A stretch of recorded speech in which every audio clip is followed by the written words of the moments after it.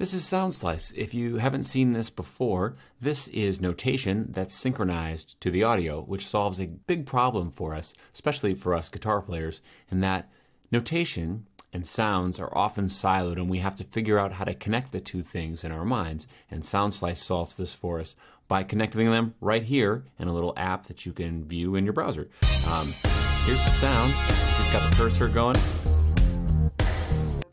And everything moves in lockstep.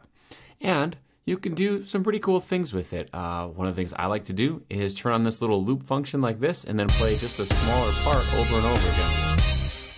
And you can take this all the way down to the individual beat level. You can say, well, what does this rhythm sound like when I play it?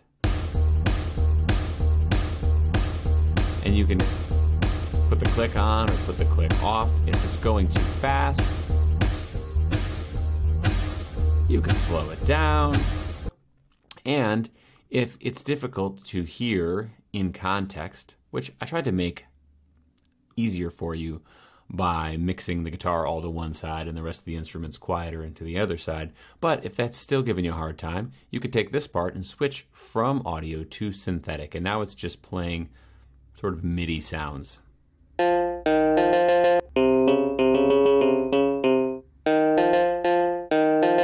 That's Soundslice. Get this lick under your fingers, and next week we'll pull this into the DAW and do some very cool things with it. See you then.